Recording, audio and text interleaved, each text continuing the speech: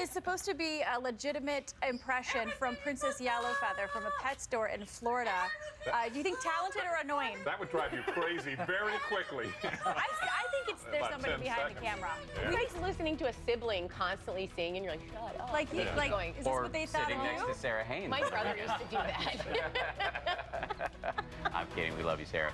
Coming up, a more serious animal story. The shark who tried to swallow a surfer during a competition. This was a terrifying scene, seen all over the world, as a matter of fact. We now have new videos surrounding this all-too-close encounter.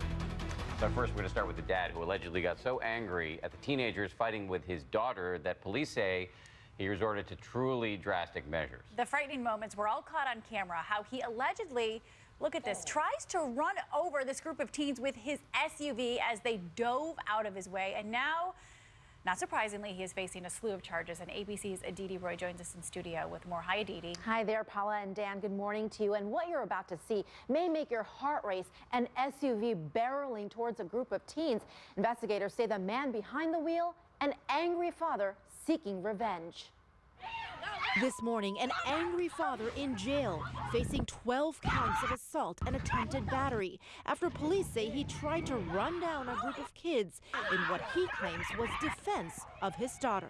The chaos caught on camera. Watch as this SUV jumps the curb and charges toward a group of teens who scream and scramble. Everybody was scared. They thought they was finna hit them. They just started running. Fortunately, no one was hurt. Police say the man behind the wheel is 56-year-old Roy Williams. Investigators say Williams' 13-year-old daughter was involved in a fight with two other teenage girls. When Williams found out about it, authorities say he threatened the girls with his cane, then got in his SUV, and the rest was caught on tape by 15-year-old Nathan Velez. I just knew that we had to get out of the way before he ended up hitting one of us. Jolly Santiago was one of the teens in the path of the careening car. I heard somebody say he better not hit us.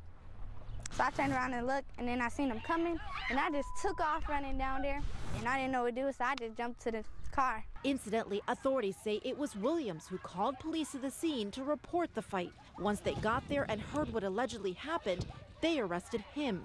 Velez and Santiago relieved that Williams is off the road and behind bars. I'm just scared of silver cars now.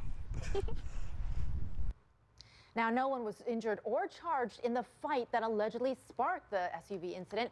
This morning, Williams is being held on a $150,000 bond. He was not available for comment on what happened. It's amazing that no one was injured. Yeah, I mean, obviously it's wildly inappropriate if you're trying to hurt other kids, but you can understand a dad being you understand that impulse, absolutely. Yeah, absolutely. And Aditi, thank you. Yeah, and he's lucky that everyone was able to get out of his way, and they all were able to die. Thanks, Aditi. We want to send things back over to Ron for another look at this morning's headlines. Hi, Ron. Hi again, Paula and Dan. Good morning, everyone. In the news, that piece of a plane found on an island off the coast of Africa is in France now for analysis. This could solve the mystery of the missing Malaysian Airlines flight that disappeared some time back. There's now growing certainty that it is from that airliner that went missing 16 months ago. It could hold clues as to why the plane carrying 239 passengers disappeared without a trace. And there's a breakthrough this morning in the fight against Ebola. A World Health Organization study published Friday says an experimental Ebola vaccine tested on thousands of people in the Western National of Guinea seems to be working and could stop the spread of the virus. Ebola has killed more than 11,000 people since the outbreak began last year. And pro basketball player Jordan Hill, he was arrested near Atlanta for allegedly speeding after police say they clocked him going 107 miles an hour. He was caught on police dash cam. Take a look at this. That's Hill's black Range Rover you see up there weaving in traffic. The speed limit there, by the way, was 65 miles an hour. And finally, in Texas, a blast from the past. On Friday, the staff of a Houston post office opened a time capsule from 1962. The capsule contained front pages from Houston's newspapers and pictures, photographs of then President John F. Kennedy. There was an envelope inside with a stamp on it. The cost of a first-class letter at the time, 4 cents. 4 cents. Just 4 cents. They didn't have forever stamps back then? They did not have forever stamps. Quite handy. And finally, everything is purple. Everything is purple. And if you're lip syncing and you don't know the word, just say peanut butter. That also works. This could be a chance to earn an A today. Really? Possible. An A in pop. Don't like that. tease me, She's Ron. very fragile. No more singing, or else everyone is going to. No more singing, or everyone's going to change the channel.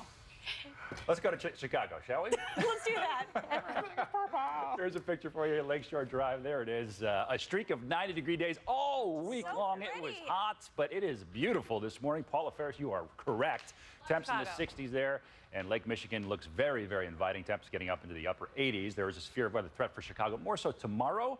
Today, it's across parts of Iowa, maybe Omaha, Nebraska, getting up through Sioux City. Large hail, maybe some damaging winds as these clusters of thunderstorms begin to develop along this front. A little wave developing across parts of North Dakota, and this cold front will mix up with the warm front a little bit and create some thunderstorms. Also, a little cool front trying to get through the northeast. We don't really, it's cool front, but it's weakening, and I don't expect to see a whole lot of thunderstorms, but there's a slight chance, especially upstate New York and parts of New England. This is Hurricane Guillermo, which is about 1,000 miles away from Hawaii. It is almost a Category 3 storm. Right now, a Category 2 with 105 miles an hour winds, and it will be heading in the general direction of Hawaii.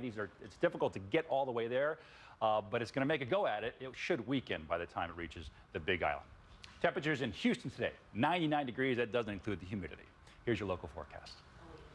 Good morning to you. Closer to home, temperatures start off comfortable for us early on around 8 o'clock, 76 degrees, but already by noon, we're into the mid and upper 80s. Highs today back in the 90s. Not super muggy, so good there, but still going to be a hot one.